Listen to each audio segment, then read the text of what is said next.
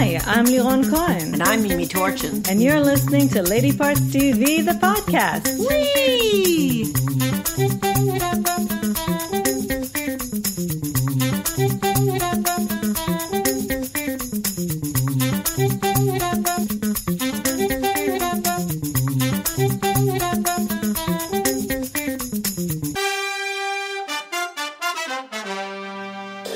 Hi, everybody. Hello. I'm sorry, I missed my cue. I always have to remind Mimi that she's here too. Yeah, I was looking out the window at how pretty the trees looked. Hi, everybody. Welcome back to our podcast. We're sorry we skipped last week, but, again, I just find this pandemic very distracting. And I also find Marta Dusseldorp very distracting. Yes, I think we both have found her extremely... And it's not like she's new to us. No, but we just, rediscovered her since A Place to Call Home. And we actually rewatched all of Janet King after watching all of Crownies. And I didn't remember hardly any of it. So. Yeah, and now she's going to be on Wentworth. Yes, I can't wait. What a thrill. It was such a smart move on their part. Such a smart move. Anyway, so we watched a lot of that, but we do have a lot of new things to tell you about this week, we promised. And because we watched a lot of old shows, which we don't count for our tally, we only have 9 shows in our stats today, but we have good stats. Excellent. 5 written or co-written by women, which is 55%, and 7 directed, which is 78%. So, yes. Well, we watched a couple of the bold types. Those that helps. Usually, yeah. Mm-hmm.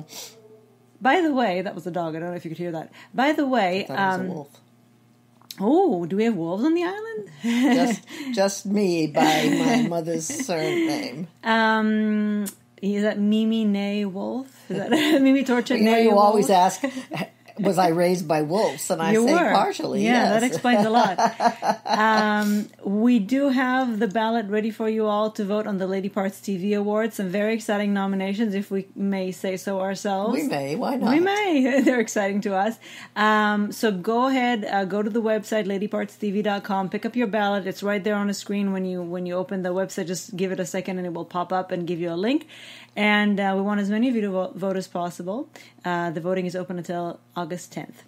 Now, starting with a new series, a new Australian series. Can I just interrupt you and say that I don't think anything we've watched, although we've watched so many fantastic things, and I'm watching a show I'll tell you about next week that's old, but nothing is as fascinating as Mary Trump.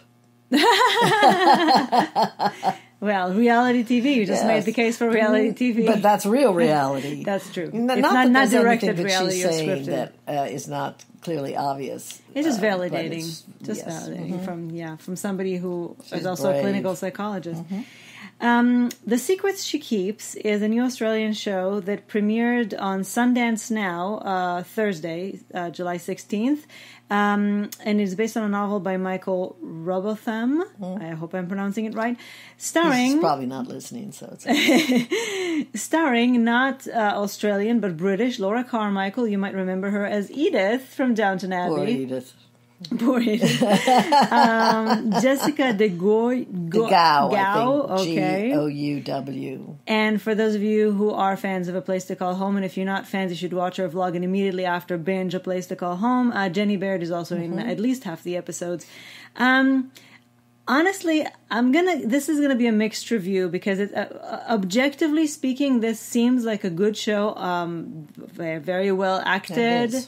But subjectively, from my very personal perspective, I hate this kind of story. And the story is two pregnant women actually about to give birth, have a chance encounter at a supermarket. Chance in quotation marks, a chance encounter in a supermarket. One is has a very different life from the other. I don't know how they haven't met before. By the way, it's Jessica DeGauw's local supermarket. I think she just moved there recently.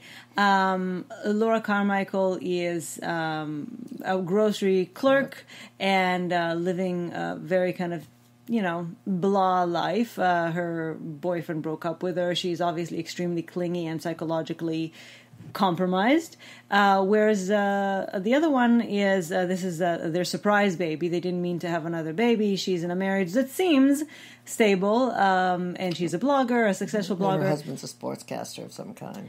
So they each have secrets that they're collision of lives will unveil. Now, I can just tell you, I'm not going to tell you too much because you're going to guess it from the very first second. But to me, the kind of whichever version it takes on, the stalker story, the person who is completely obsessed with another person, who is so delirious and so determined to take over the other person's life. That story to me is a story that I never enjoy watching. And even if it's done well, I'm just like anxious from the first second, and I just don't enjoy going through the experience. So to me, I don't like this.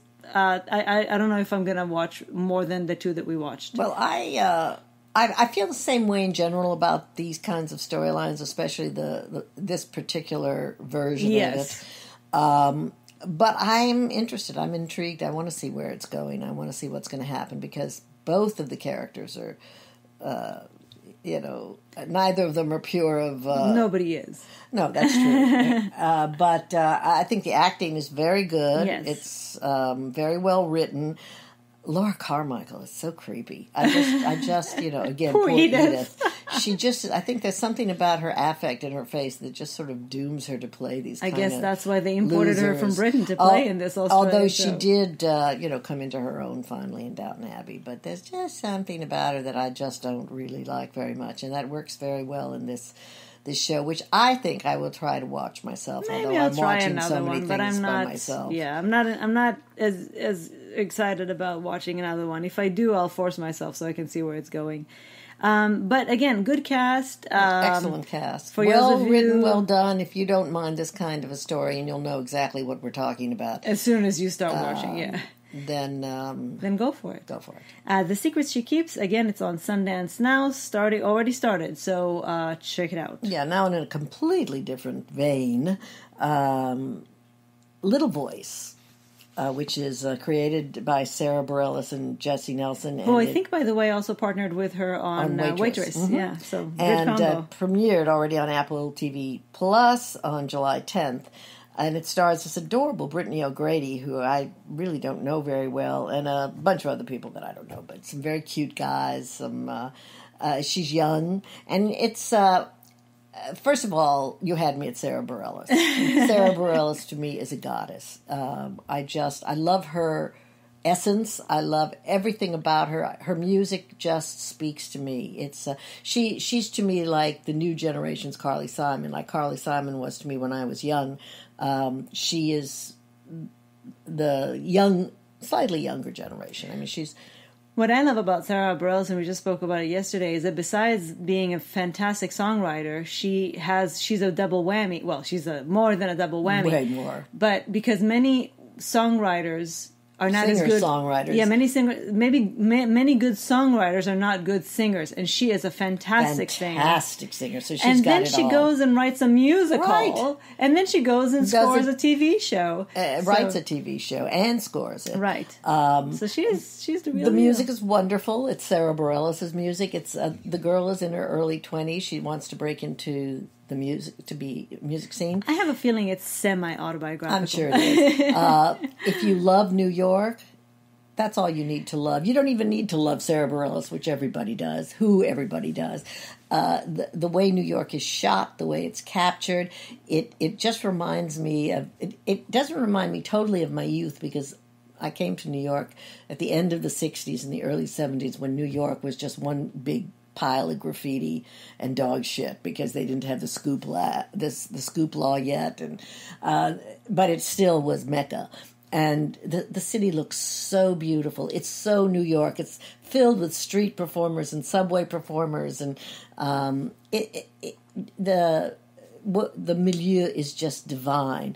And everybody in it I like. I just want to say about New York that especially now it's so bittersweet because we love seeing it, and at the same time we know that New York right now is not New York. Not New York. It's so it's very. I miss it so much. I miss it down to my essence. But the only thing that makes it possible is I'm in absolutely gorgeous place, and New York isn't New York. Right, knowing that even being there I'd would be not... in my apartment, so, exactly. I might as well be in my house where I have some yard. But I really, really enjoyed this.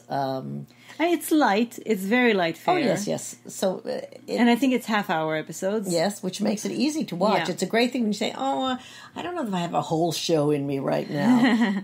This is the show to fill it with because you will enjoy it so much. You will like everybody just hearing the music. And an interesting story about, at least I found it interesting, about the title and the song Little Voice. This was one of the first songs Sara wrote, and she wanted to put it in her first album. And the producers, the label didn't think it was interesting, that it was good enough. So it's been sort of sitting somewhere, in a drawer until now, when she decided to build a TV show. Well, no, actually, she didn't decide to build a TV show. They had the TV show, right. And then they were looking for a theme song, and she started writing, and she didn't like what she was writing, and then she remembered that she had this. But what's interesting is that the story about the song encapsulates the idea behind the show, which is that this girl is trying to find her own voice in, it's hard, both specifically in the music industry, but in general in life. It's hard to find your voice and be true to yourself, especially when you constantly need approval in order to get ahead. And it's a wonderful song. What could they have been thinking of? Well, okay. Whoever knows what they think exactly. about. So Little Voice, Apple TV Plus, created and music written by Sara Bareilles. I couldn't recommend it more highly. It's just delightful. All right, now to a movie that I had to kind of find excuses as to why we should review it.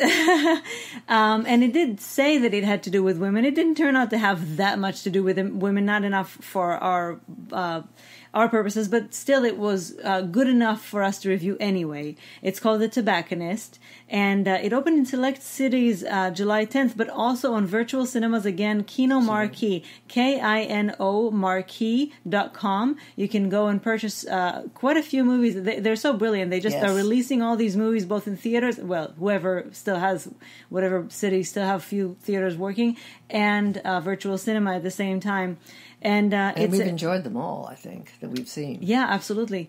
I'm not sure if the production is German or Austrian, but it's shot in both. Mm-hmm. And directed by Nikolaus Leitner and co-directed by him and Klaus Richter. And it's based on actually an international bestseller by Robert Sithaler.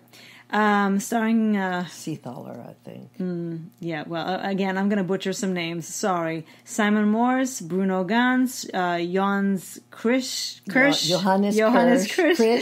Emma Drogunova, and Regina Frisch. Now that I got that out of the way. And they were all wonderful. They were all wonderful, but let me start with the character that's most wonderful in this film, and this is the view. It's stunning. Gorgeous to look at. It's I don't know. First of all, the Lake District, the lake that he grows up on, it's a combination of gorgeous places, but also the way that they shot it. The lighting, the lighting, the use of colors, the set decor. It's just it was stunning to watch. Yes. So that's the first thing. Every frame is a visual treat. Yes. Even the tobacco store. It's all its little surprises and nooks and crannies. And this is somewhere in the mid to late 30s. A young man in Germany. His mother sends him to Austria to work at a tobacconist shop right as Hitler rises to power and also annexes Austria. And the reason that I thought we could sort of talk about it is because the description said that the boy who works at the tobacconist shop, he meets Sigmund Freud, who is a customer, and he starts asking him he tries to make him understand women. This is a very small part of the film, the part about the women. Anechka, who's played by Emma Drogunova. I think that she has quite a bit to do with it. She does, but the whole idea of trying to understand women is really not that. No, it really it's mostly about... They do talk about that. They do, but it's mostly about Hitler's rise to power and how it affects everybody's life. Yes. And this boy's coming of age. This is a true coming of age story. It's a true but it's so subtle tender. And tender it's and beautiful. So... It doesn't hit you over the head with anything. In fact, it's so tender and gentle, and it really, really asks you to be the sophisticated viewer and see both this man's journey and understand what's going on. And it He's all lovely, that boy. And it all lies on the assumption that you know what's going to happen. Because you know what's going to happen, then everything that happens in this movie takes on a completely different meaning. A dark cloud hangs over the whole. No, as gorgeous and buoyant looking as this film is, there's that dark cloud that you know is coming. And, because it looks so beautiful and because the people are so wonderful, I mean, the actors are wonderful, but the characters are so... I have to say, from the very first few minutes, I said, I'm going to enjoy this film. Because, there are movies, so we just talked about The Secrets She Keeps. There are things that I know are good, but I don't actually enjoy sitting and spending an hour or however long just in the company of these people. And I just knew that I was going to enjoy spending an hour and a half or 2 hours with these people, knowing all the terrible things that, are looming. Bruno Ganz is wonderful as Freud. Freud was much nicer than I thought he was. I have my issues with Freud, but his contribution to society, Yes, kind of indisputable. And certainly to the film. Yeah. Anyway, it's a really, really beautiful film. Beautiful. We highly recommend it. Mm-hmm. And, everything that has to do with World War II has already got a head start with me. So this is called The Tobacconist. It's on virtual cinema, kinomarquee.com now. We highly recommend that you watch it. No, really couldn't be more out of the way. For something completely different. Just completely changed gears here for a second. I shouldn't have. We almost have to go change clothes and put on a different hat. And I just want you to know we are not wearing hats to do this podcast. No, we are not wearing hats. But I shouldn't have really put them one after the other. Now that I think about it, though, what can you put after a Nazi movie? Another Nazi movie. Anyway, recently we found on Amazon Prime Video. We love stand-up. We love female comics. We love stand-up, and we are always excited when we find somebody new that we love. Or that we might love. Yes, and this is Cameron Esposito, and apparently this actually, when I looked it up, it turned out that this particular stand-up special was from 2016. It's called Marriage Material. I don't know if they just now put it up or if they just now recommended it to me, and I saw it. But this chick is so brilliant. She's so gay, by the way. She's so gay. She's very cute. Except that first of all, the haircut drove me crazy. I could not focus on anything but this haircut, which I really hated. But nevertheless, she got through to me, even though I was obsessed with this haircut. I just wanted to take a scissors to, one part of it. Well, her hair, nonetheless. She does talk about her hair, too. Well, let me say it this way. Well, even so. For those of you who are Tommy fans, you know what I mean.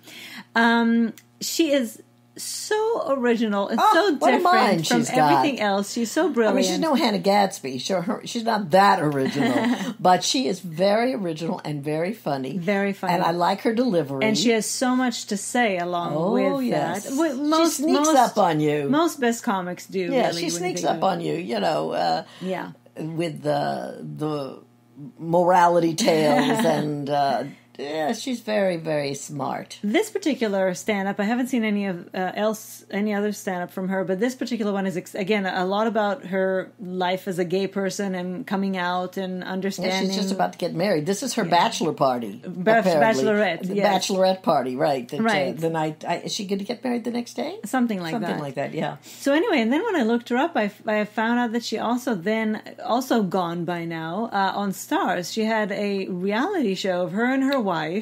Apparently her wife is also a comic, and it was all about their lives as comics. Damn, I wish we could find it. Well, we'll look, but it might just be Stars on Demand. Yeah. Anyway, Cameron Esposito, Marriage Material, it just gives you an hour of hilarity. With a little bit of something with a little to think side about. dish of, of food for thought. And she's cute. And she's gay. So, Amazon Prime, definitely a thumbs up.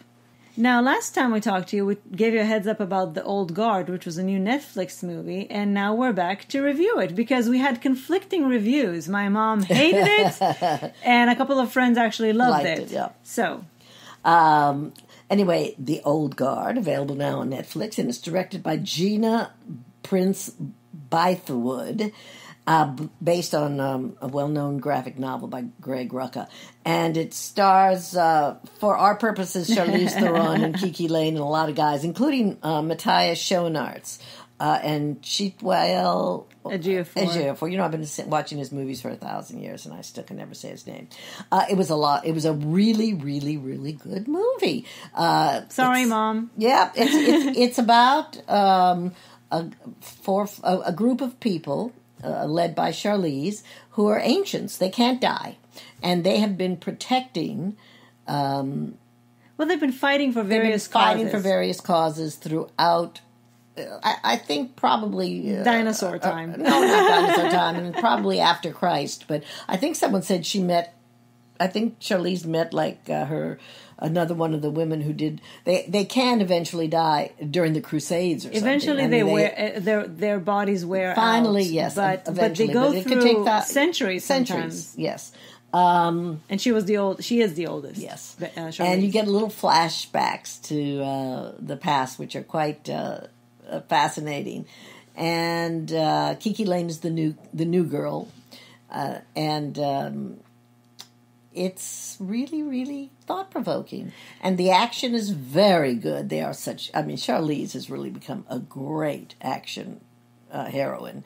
And it's got an interesting through line. You're about to say something. Say what you want to say. Because usually I don't like things that are too unrealistic, but I think the key, and I've come to realize that about everything that I watch. Everything. Which, if it's unrealistic, if it's sci-fi or whatever, but if they focus on the humanity of it, then we can all relate to it no matter what, because it's all different stories, maybe take place in, different realities, different types of existences, but if it's all about the human experience of it, then we can relate. Care about the characters. Exactly. Then that's all that matters. And if the movie or the series itself treats what's happening realistically, right, then you can go along. It's like a show I'm watching now, which I will tell you about later, that is very, very out there in many ways, but it's very grounded in reality, and it's happening. And the truth is that sci-fi really has always been ahead of its time, but it's always been kind of on the nose. On the nose, but ahead of its time. Yes, that's what I'm saying. So it's Jules Verne, let's face it, he predicted a lot of so things. many things. Yeah. So I really enjoyed it. Yeah, it was fun. I did very, very much. Charlize is wonderful. They're all wonderful. Kiki Lane is very, very good. Mm-hmm. She's going to be a big star. And I think we're giving it 2 thumbs up, right? Still and fabulous. And, 2 thumbs up. Oh, 2 thumbs up, definitely. And a pinky. So The Old Guard is on Netflix now. If you haven't yet watched it, though I'm sure most of you have. I mean, it's Charlize, let's face it. And that's our podcast for the week. We have more stuff coming up, so make sure to tune in. Mm-hmm. And again, go vote on the Lady Parts TV Awards. And what else should they do? Get ready for Talking Teal, which we are going to do as much as we can, free of charge. Wear a mask. Wear a mask for sure. Don't be an idiot. Don't be an idiot. I think that's the bottom line. Don't be an idiot. I think that's the mask I want to get. It says, don't be an idiot. Wear a fucking mask. Wear a fucking mask. And stay home, by the way. Oh, yeah, stay the fuck home. But if you're staying home, you don't have to wear a mask. Okay, so that's it. That's it. We're done preaching. And email us, ladypartstv@gmail.com. Tell us how you've been doing. And we'll see you soon.